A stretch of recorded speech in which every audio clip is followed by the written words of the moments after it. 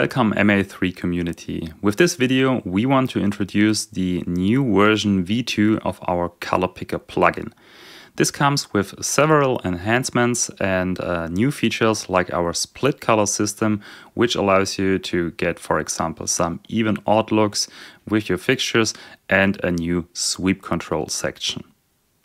After the setup process, you get this color grid that you already know from our previous version, but also a second layout with new control elements for the different features.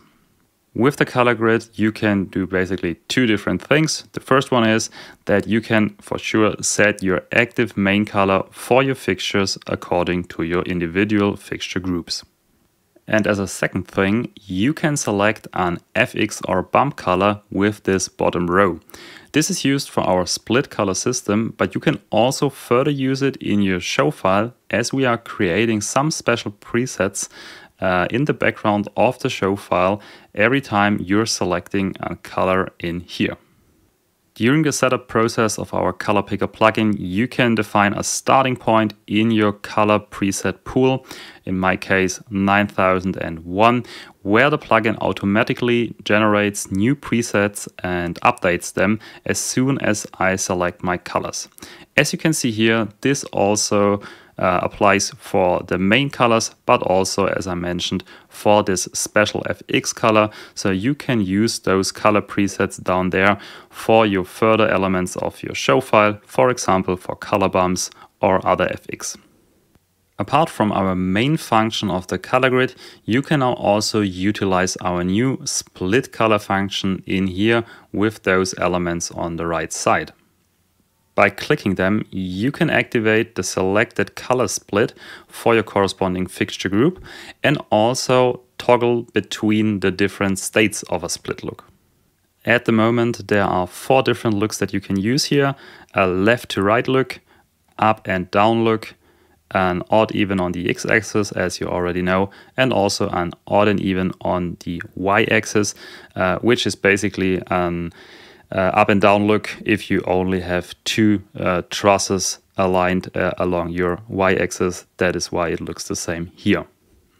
When working with our split colors, I want to mention 2 other points. The first one is that if you want to deactivate your split colors for your individual fixtures, you can simply use an off key or off command to deactivate them for a single fixture group. And if you want to deactivate them globally, you can also use this off switch down here. The second point is that you can also work with our split colors on executor keys or faders. So if I open a playback section here, I can use my assign key or assign command to assign this split sequence to this executor. And after this is done, I can also give it a go here and work with my split look. And this also dynamically adjusts to the look that you've selected down here in our control section for the color picker. After we've taken a closer look at the split colors, let's continue with the sweep function. To use the sweep function, you can first set a direction of your color sweep down there and then select a corresponding delay time. Without a delay, for sure, you won't see any sweep. So in my case, I will select a delay of 1 second and a fade time of 1 second too. And if I then select a new color, for example, for my spots, I will get this beautiful sweep, as you can see up here. For the direction of your color sweeps, you can work with those buttons down here. And you can also click them multiple times to invert the direction that is currently selected. At the moment, we have 4 different sweep types with a one-directional sweep and another sweep type which is there for a 2-dimensional sweep along the X and Y axis at the same time. This normally only looks good if you really have a pixel arrangement or a grid of fixtures and not just a linear setup like with those spots up here. So for sure we can utilize this on our spots, but it's nothing special, quite similar to this one. But if we, for example, activate our icons, we should see a difference here and get a sweep from the inside to the outside when working with this two-dimensional sweep. To deactivate all sweeps, simply use this off button down there. Before we come to the setup process of our color picker, I want to explain the timing behavior a bit more in detail. By default, you can select the timing both for fade and delay down here with our buttons. The fade time, however, can also always be adjusted using an MA3 timing master in the background of the show file, for example with an executor to be more precise or flexible here. So let me show this real quick. I switch back to my playback section, and if I now select a new timing master here, we will find a timing master with the name MBL Color Timing. And this is the one you want to select. And after that, it is possible to select your global fade time for the color picker using this executor. And as you can see, this is also linked to our buttons, so you can also work with a combination here. For those of you who don't like the idea of a separate color timing master, you can bypass it by clicking this exec button. After this is done, the color timing will only react to your executor time. As you can see, I've set it to 0, and if I switch my colors up here, we won't get any fade timing, even if I have my color timing at 1 here. But if I raise my executor time again, I will get the correct timing behavior.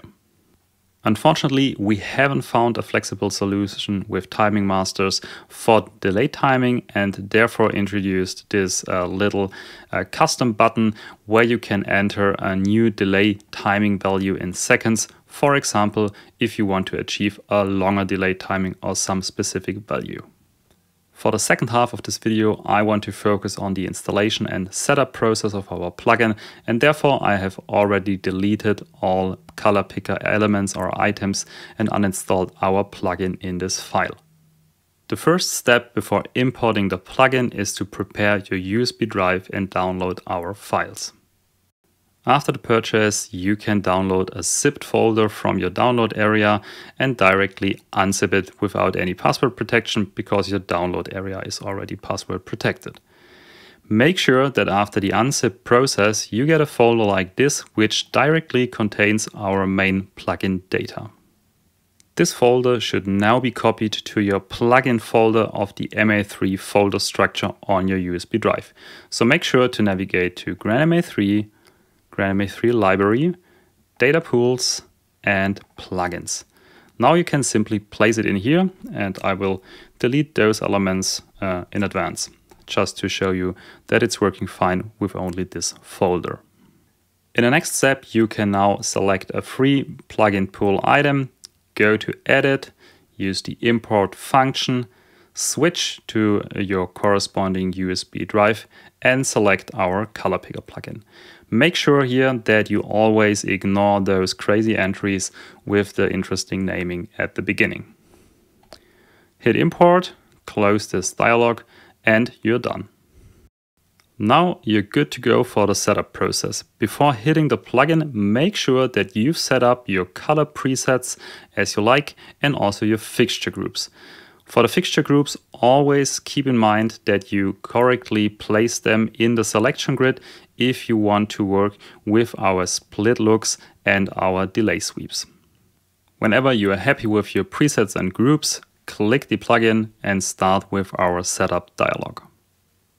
With the first 4 entries, you can specify your color presets and groups.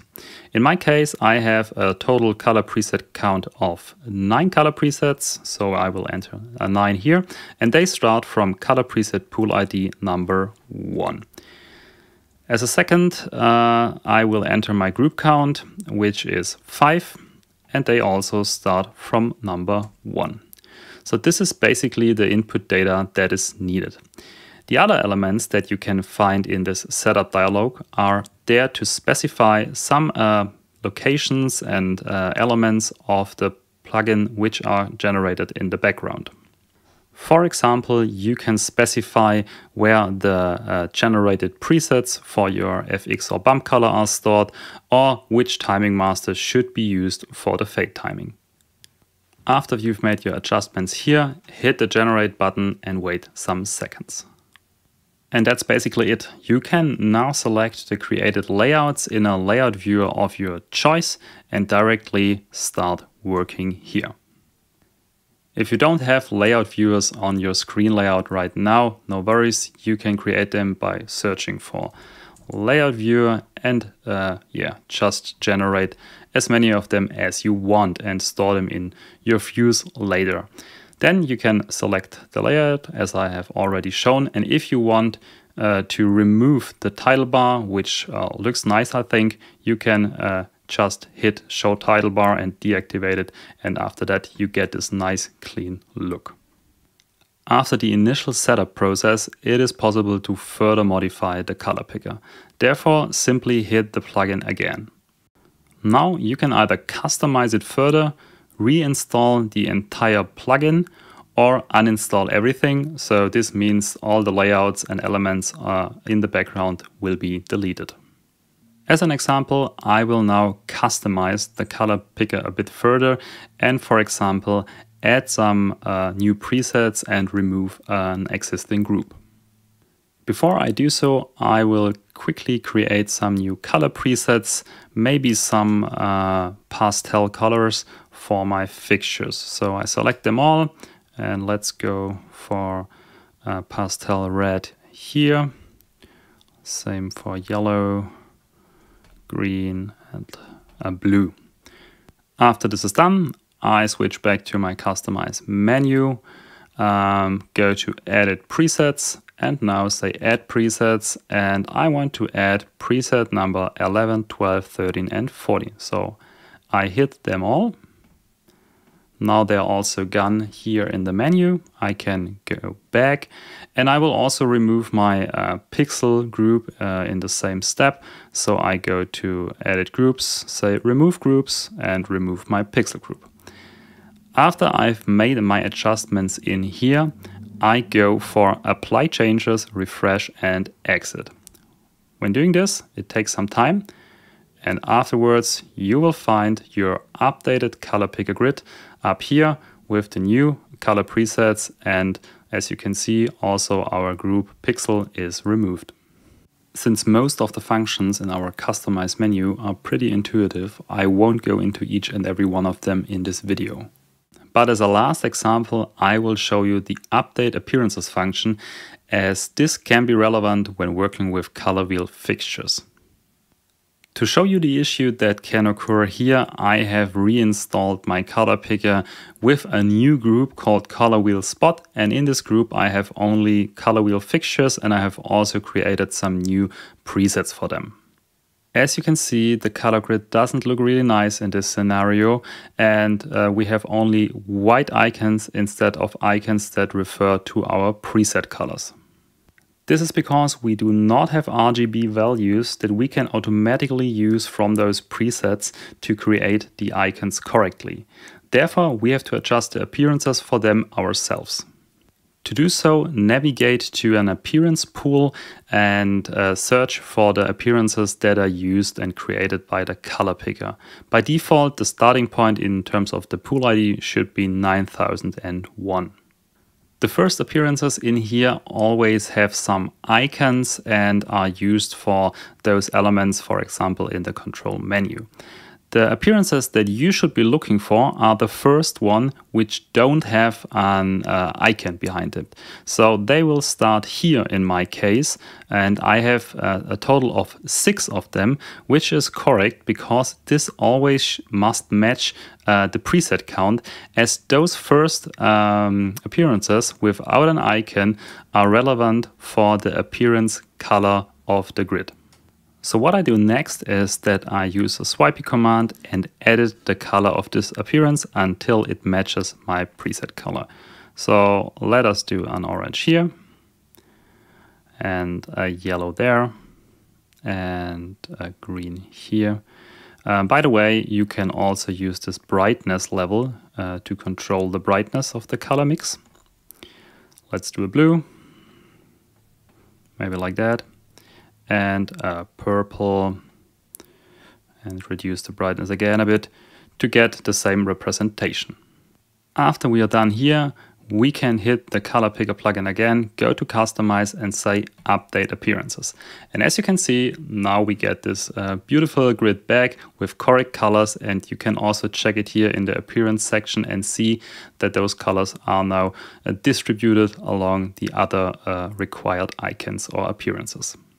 And that's it for this video. We hope you like our new updated version of the color picker, and for sure for all of our template show file users out there, we will integrate this color picker v2 in the template show file v2 as soon as possible with the next update. Thanks for your support and stay tuned.